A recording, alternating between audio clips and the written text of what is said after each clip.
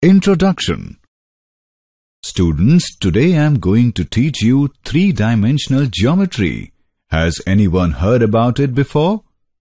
Teacher, I have heard about the 3D glasses which we wear while watching 3D movies.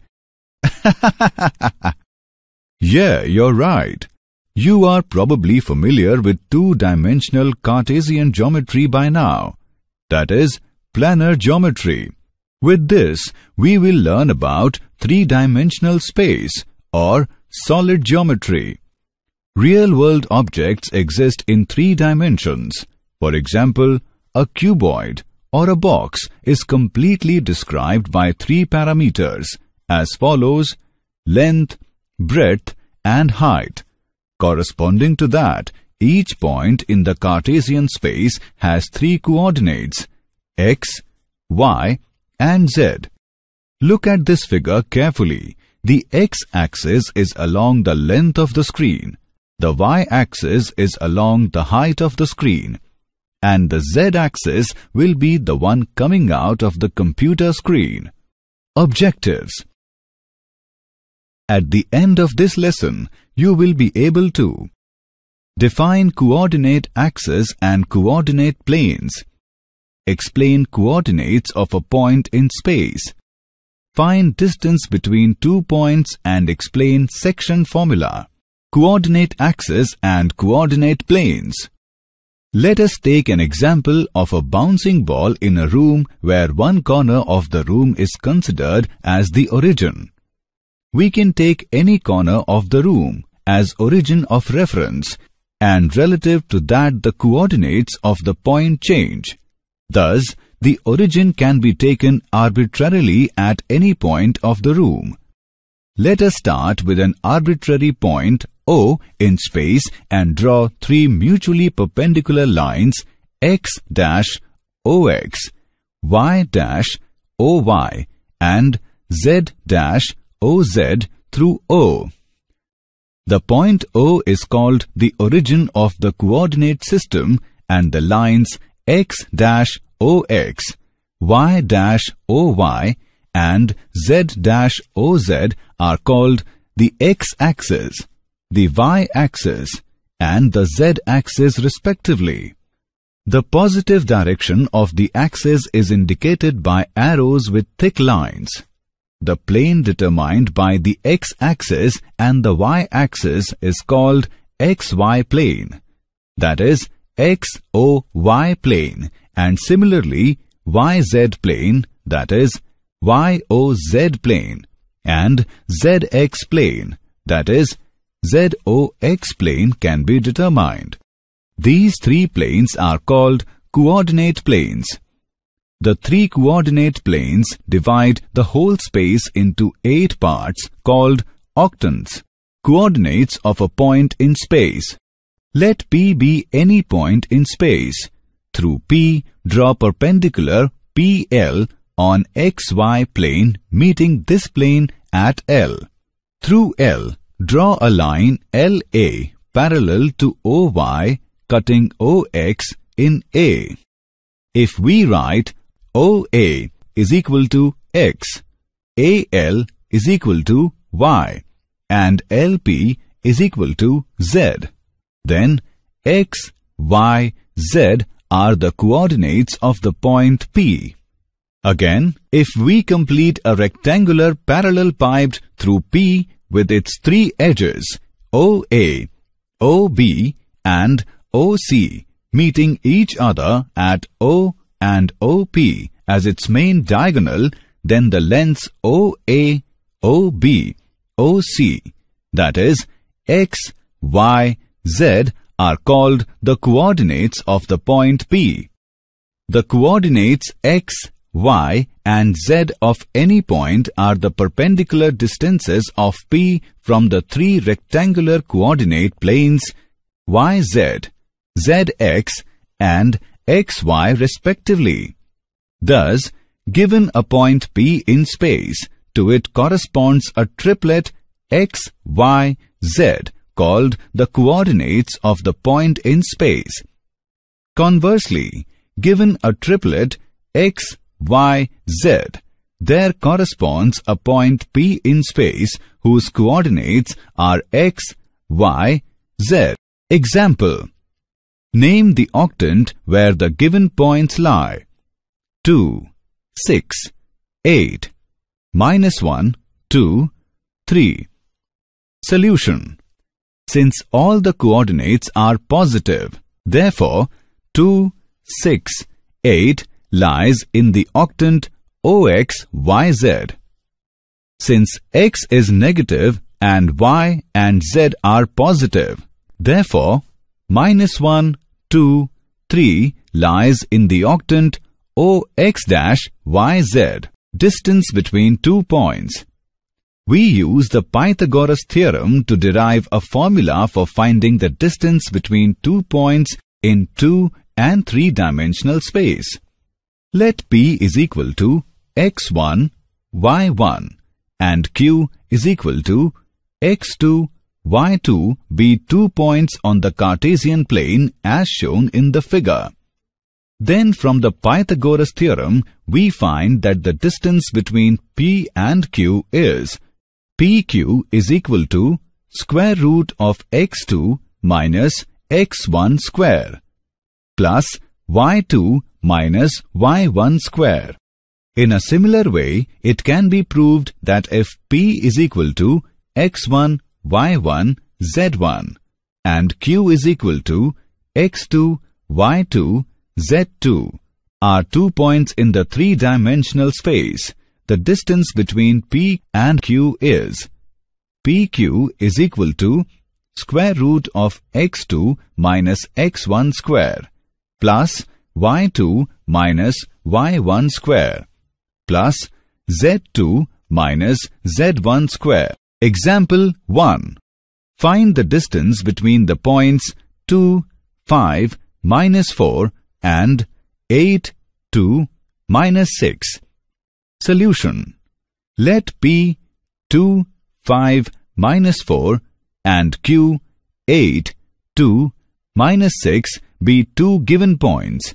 Therefore, PQ is equal to square root of 8 minus 2 square plus 2 minus 5 square plus -6 plus 4 square is equal to square root of 36 plus 9 plus 4 is equal to square root of 49 is equal to 7. Example 2. Show that the points -2, 3, 5, 1, 2, 3 and 7, 0, -1 are collinear.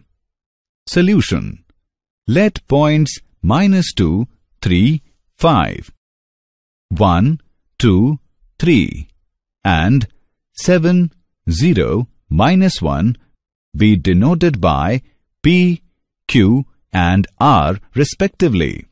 The points are collinear if they lie on the same line. PQ is equal to square root of 1 plus 2 square plus 2 minus 3 square plus 3 minus 5 square. After calculating PQ, we get square root of 14. PR is equal to square root of 7 plus 2 square plus 0 minus 3 square plus -1 minus 5 square. After calculating PR, we get 3 into square root of 14. QR is equal to square root of 7 minus 1 square plus 0 minus 2 square plus -1 minus 3 square. After calculating QR, we get 2 into square root of 14. Here, PQ plus QR is equal to square root 14 plus 2 into square root 14 is equal to 3 into square root 14 is equal to PR. Hence, points -2, 3, 5, 1, 2, 3 and 7, 0, -1 are collinear. Section formula. Let the point R, X, Y, Z divide PQ in the ratio L:M internally. Let the coordinates of P be x1, y1, z1 and the coordinates of Q be x2, y2, z2. From the points P, R and Q, draw PL, RN and QM perpendiculars to the XY plane. Draw LA, NC and MB perpendiculars to OX. Now, AC is equal to OC minus OA is equal to X minus X1 and BC is equal to OB minus OC is equal to X2 minus X. Also, we have AC by BC is equal to LN by NM is equal to PR by RQ is equal to L by M. Therefore, X minus X1 by X2 minus X is equal to L by M. On solving, we get X is equal to LX2 plus MX1 divided by L plus M. Similarly, if we draw perpendiculars to OY and OZ respectively, we get Y is equal to LY2 plus MY1 divided by L plus M and Z is equal to LZ2 plus MZ1 divided by L plus M.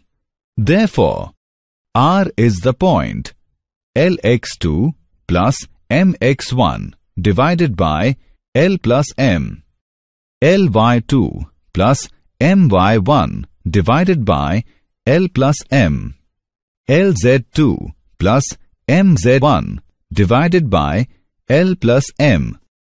If lambda is equal to L by M, then the coordinates of the point R which divides PQ in the ratio lambda is to 1 are lambda x2 plus x1 divided by lambda plus 1, lambda y2 plus y1 divided by lambda plus 1, lambda z2 plus z1 divided by lambda plus 1, lambda plus 1 not equals to 0.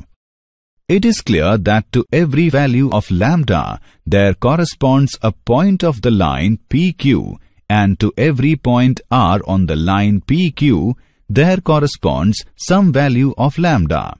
If lambda is positive, R lies on the line segment PQ, and if lambda is negative, R does not lie on the line segment PQ. In the second case, you may say that R divides the line segment PQ externally in the ratio lambda is to 1. Corollary. Corollary 1.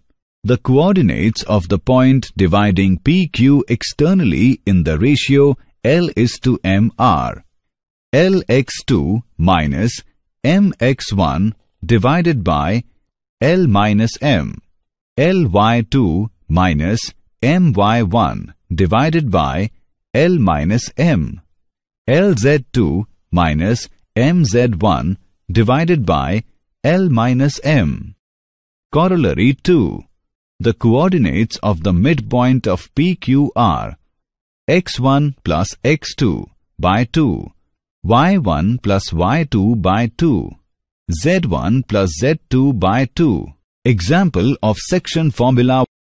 Find the coordinates of the point which divides the line segment joining the points 2, -4, 3 and -4, 5, -6 in the ratio 2:1 internally. Solution. Let A 2, -4, 3, B -4, 5, -6 be the 2 points. Let P, X, Y, Z divides AB in the ratio 2:1.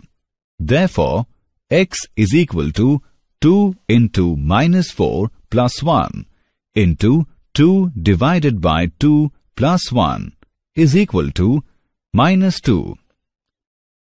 Y is equal to 2 into 5 plus 1 into minus 4 divided by 2 plus 1 is equal to 2, and Z is equal to 2 into minus 6 plus 1 into 3 divided by 2 plus 1 is equal to minus 3. Thus, the coordinates of P are minus 2, 2, minus 3. Example of section formula. Given that P 3, 2, minus 4, Q 5, 4, minus 6 and R 9, 8, minus 10 are collinear, find the ratio in which Q divides PR. Solution. Let point Q 5, 4, minus 6 divide the line segment joining points P 3, 2, minus 4 and R 9, 8, minus 10 in the ratio k:1. Therefore, by using section formula, we get 5, 4, minus 6 is equal to k into 9 plus 3 by k plus 1, k into 8 plus 2 by k plus 1, k into minus 10 minus 4 by k plus 1. On solving for k, we get k is equal to 1 by 2. Thus, point Q divides PR in the ratio 1:2. Did you know? J. Bernoulli, in a letter of 1715 AD to Leibniz, introduced the three coordinate planes which we use today. L. Euler took up systematically the three-dimensional coordinate geometry in Chapter 5 of the appendix to the second volume of his Introduction to Geometry in 1748 AD. It was not until the middle of the 19th century that geometry was extended to more than 3 dimensions, the well-known application of which is in the space-time continuum of Einstein's theory of relativity. Summary. Let us summarize what we have learned. In 3 dimensions, the coordinate axes of a rectangular Cartesian coordinate system are 3 mutually perpendicular lines. The axes are called the x, y, and z axes. The 3 planes determined by the pair of axes are the coordinate planes called xy, yz, and zx planes. The 3 coordinate planes divide the space into 8 parts known as octants. The coordinates of a point P in 3-dimensional geometry is always written in the form of triplet, like x, y, z.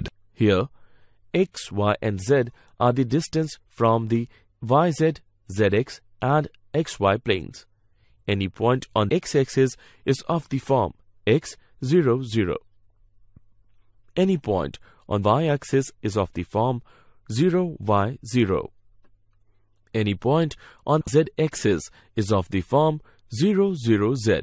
Distance between 2 points px1, y1, z1 and qx2, y2, z2 is given by the coordinates of the point R, which divides the line segments joining 2 points px1, y1, z1 and q, x2, y2, z2 internally and externally in the ratio m:n are given by,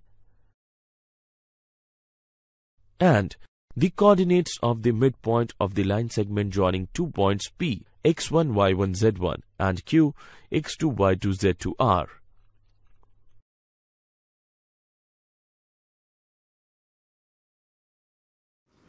Thank you for watching this video. For more videos, please subscribe our YouTube channel. Thank you.